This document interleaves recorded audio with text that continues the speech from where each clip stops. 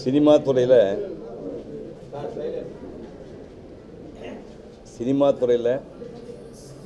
புகை, மது, மாது, சூது தவிர்த்து வாடுறது ரொம்பவும் கஷ்டம்.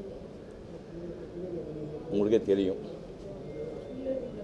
ஒன்று புகைப்பிடிப்பாங்க, இல்லை மது அருந்துவாங்க, கடைசிக்கு சீட்டாவது ஆடுவாங்க. எதுவுமே இல்லாமல் ஒரு மனுஷன் 89 வருஷம் வாழ்ந்துக்கான எனக்கு தெரிஞ்சு என்னுடைய சித்தரிக்கட்டி வரைக்கும் ஒரே ஒரு முக்தா சீனிவாசன் தான். ஒரே ஒரு சீனிவாசன், வேறு யாருமே என்னுடைய அறிக்கட்டி யாருமே கிடையாது. ரொம்ப எளிமையான மனுஷர், ரொம்ப நேர்மையான மனுஷர். படத்துக்கு சம்பளம் பேசுவாங்க, சம்பளம் பேசுகிறதுக்கு கொஞ்சம் குறைச்சி பேசினா கூட பைசா பாக்கி இல்லாமல் செட்டில் பண்ணுற எனக்கு தெரிஞ்சு மாடர்ன் தியேட்டர்ஸ் ஒன்று, சின்னப்பதேவர் கம்பெனி ஒன்று, முக்தா சீனிவாசன். எந்த கம்பெனிக்கு வந்து பேசுகிற காசு கொடுத்தா சரித்திரமே கிடையாது. அப்படி இருக்கிறோம். தஞ்சாவூர் பக்கத்தில் பாப்பநாஸ் பக்கத்தில் ஒரு மானாபுரம்னு சின்ன கிராமம். அதில் வந்து ஒரு வாத்தியாருடைய பிள்ளைங்க 2 பேர், ராமசாமியும் அண்ணாவும் முக்தா சாரும் ஒரு வாத்தியார பிள்ளைங்க. ஒரு ஏழ்மையான குடும்பம். கபிஸ்தலம் மூப்பனாரும் இவரும் கிளாஸ்மேட்ஸ். அவர் என்கிட்ட சொன்னது, ஒவ்வொரு வருஷம் மாதம் எனக்கு வந்து மூப்பனார் தான் ஃபீஸ் கட்டினார், ஸ்கூல் ஃபீஸ் கட்டினார் அப்படின்னு சொல்லுவார். 7 வயசில் இருக்கும்போதே இவர் சுதந்திர போராட்டத்தில் ஈடுபட்டு, எப்படி 1929 பிறந்திருக்காரு. 7 வயசும்போது 36 வயசு. 1936 கொடி பிடிச்சிட்டு விடுதலை போராட்டத்தில் இவர் ஈடுபட்டிருக்காரு. இப்போ படிக்க வேண்டிய வயசு இது மேலே வீணாக போடாதப்பா, ஒழுங்காக போய் படின்னு சொல்லி துரத்தி விட்டுறாங்க. இப்போ SSLC முடிச்சுட்டு பழையபடி பாதை மாறி கம்யூனிஸ்ட் சித்தாந்தத்தில் ஈடுபாடு வந்து ராமூர்த்தி கிட்டையும் பாரதண்டாயர் மூலமாகவும் தீமானோட தொடர்பு ஏற்படுது. நாடு சுதந்திரடைஞ்ச காலகட்டங்களில் தான் கம்யூனிஸ்ட் கட்சி வந்து தடை பண்ணுறாங்க. இவர் சேலத்தில் வேலை பார்த்துருக்காரு. இவருக்கு வேலை போயிட்டு வேலை போல முக்கியம்னா தூக்கி ஜெயிலில் போட்டுறாங்க. அப்போ ராமசாமி அண்ணா வந்து மாடர்ன் தியேட்டர்ஸில் டைப்பிஸ்டாக வேலை பார்க்குறாரு. TRS ஒரு டெரர், ஒரு ஃபயர் பிராண்டு. அவர்கிட்ட போய் கெஞ்சி கூத்தாடி என் தம்பி ஜெயிலுக்கா ரிலீஸ் பண்ணி கொடுங்கன்னு சொல்லி அவர்கிட்ட சொல்லி அவர் விடுதலை பண்ணி கொடுத்து அந்த மாடர்ன் தியேட்டர்ஸில் இவர் அசிஸ்டன்ட் டைரக்டராக சேர்த்துக்கிறாங்க. நல்லா ஞாபகங்க. 1947 அவர் சேர்றாரு. குண்டலகேசின்னு ஒரு நாடகம், அதாவது கலைஞர் வந்து தன்னுடைய 25 வயசில் குண்டலகேசின்னு ஒரு நாடகம், 25 வயசு பையன் ஒரு நாடகம் எழுதி, குண்டலகேசி பேஸ் பண்ணி நாடகம் எழுதி மாயவரம் பெல்ட்டில் KN ரத்தனம் ஒருத்தர் நாடகம் போடுறார். ரத்தனத்துடைய தம்பி தான் வைத்தியநாதன், AP நாகராஜனுக்கு மேனேஜர் இருந்தார். ரத்தன் நாடகமாக போடுறாரு. அந்த நாடகத்தை பற்றி கேள்விப்பட்டு எலிசா டங்கன் வந்து மாடர்ன் தியேட்டர்ஸில் டைரக்டராக இருக்கார். Mukta Srinivasan assistant director. இவர் SSLC பற்றி பிரமாம ஆங்கிலம் பேசுவார்.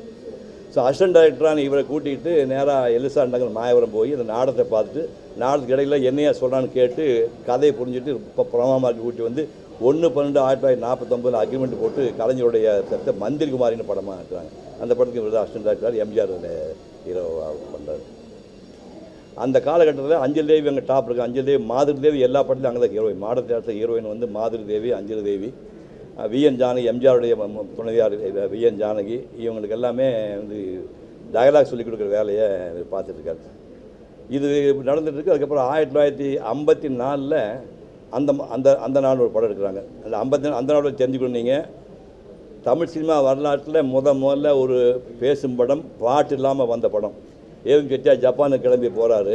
அந்த கேப்பில் வந்து கல்கத்தாவில் வந்து ஒரு பேராசிரியர், பேர் சொல்ல நல்லா இருக்காது, ஒரு பேராசிரியரை வச்சு ஹீரோவை போட்டு படத்தை ஷூட் பண்ணிட்டாங்க. இப்போ 10 அடி படம் வந்துச்சு. அதை போட்டு பார்த்தோன்னா செட்டியார் திருப்பி இல்லை, மொத்தத்தையும் கிழிச்சு போட்டுங்கன்னு சொல்லிட்டு அந்த படத்தை கிழிச்சு போடுறது சிவாஜியை வச்சு அதே வீணை பாலச்சந்தர் தயாரித்த படத்துக்கு இந்த மனிதன் தான் அசிஸ்டன்ட் டைரக்டராக இருக்கார் 1954. அதுக்கப்புறம் 1957 வந்து முதல்ல MA வேணு நடிகராக வந்து ப்ரொடக்ஷன் மேனேஜர் ஆகிட்டார். ரத்னா ஸ்டுடியோவில் இருக்கிறார். MA வேணு தயாரித்து அந்த படம் 1957 40 ஸ்கூலில் படிச்சுட்ருக்கேன். 57 முதலாளி பேர் SSR நிறையா படங்கள் துண்டு வேஷமாக பண்ணிட்டு இருந்தார். அந்த SSR ஹீரோவை போட்டு சகசநாம நாடகக்குழுவில் பிரமிளான்னு ஒரு பொண்ணு நடிச்சிருந்தது. முத்துராமன் பிரேமலான்னு நடிச்சிருக்கேன். அந்த பிரேமலாங்கிற பொண்ணு தான் தேவியாவை மாற்றி தேவியாவையும் SSRையும் வச்சு முதலாளிகள் படம் எடுத்தாங்க. ஏரி கரையில் மேலே போகிறவளை பெண்மைன்னு ஒரு பாட்டு வரும், சூப்பர் ஹிட் சாங்.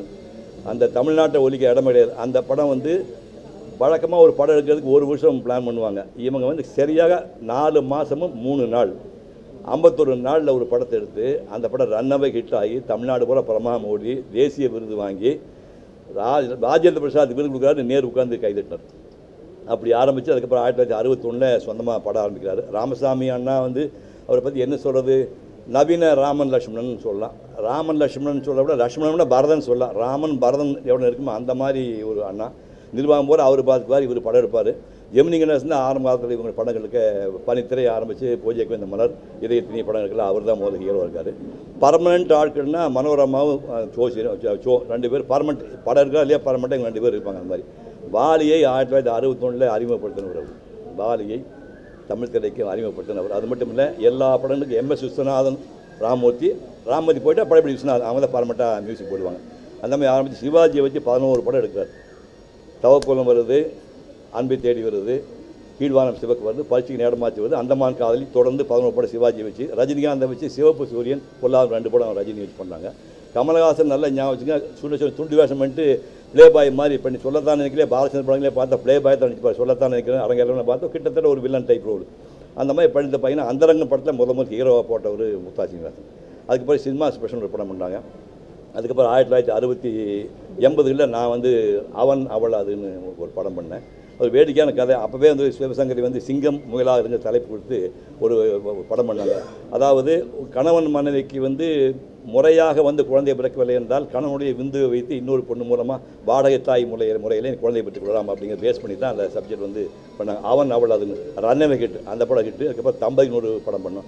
எப்படி தொடர்ந்து படம் பண்ணால் திரைப்படத்துறையில் அவர் தொடாத்துறை ப்ரொடியூசர் கவுன்சில் சொல்லுங்க, ப்ரொடியூசர் கவுன்சிலர் துவக்கின 1, 2, 3, 4 அவர் ஒருத்தர். ஃபிலிம் சேம்பர் தலைவராக இருந்திருக்காரு, சென்சார் போர்டு இருந்திருக்காரு, எம்ஜிஆர் ஃபிலிம் சிட்டிக்கு அவர் தான் சேர்மனாக இருந்திருக்காரு. அவர் பார்க்காத துறைகளே கிடையாது. இணையற்ற சாதனையாளர்கள் தலை கொடுத்துட்டு சினிமா துறையில் யாராவது டாப் இருந்தாங்க, இசைத்துறையில் யாராவது பெருசாக இருந்தாங்க, அரசியல் யாராவது டாப் இருந்தாங்க, எழுத்தாளர் யார் தனித்தனியாக போட்டுட்டு இந்த எக்ஸிபிஷன் இப்போ சமீபத்தில் ஜனவரி மாதம் எக்ஸிபிஷன் பார்த்தா 89 வயசுங்க. 89 வயசு ஏமா உயிரோடு இருப்பான். 89 வயசில் போய் உட்காந்து வேகாத வைக்கு புஸ்தகம் போட்டு வாங்க நான் போட்ட புஸ்தகம் வாங்க எத்தனை பேர் வாங்கினாங்க வேறு விஷயம். அங்கே போய் தன்னுடைய புஸ்தகத்தை தானே உட்காந்து விற்று ஒரு மனுஷன். அதாவது முழுசாக வாழ்ந்துட்டார். அவருக்காக நம்ம வருத்தப்பட வேலை இல்லை. நாம் ஏதாவது உண்மையிலேயே அவருக்கு மரியாதை பண்ண நினச்சோம், உண்மையிலேயே மரியாதை நினச்சோம்னா அவர் மாதிரி கடைசி மூச்சு வரைக்கும் வேலை செய்யணும், கடைசி மூச்சு வரை உடைக்கணும். அந்த மாதிரி இன்னொரு மனிதன் மண்ணிலே பிறக்க மாட்டான். அவருடைய ஆத்மா சாந்தி அடையட்டும்.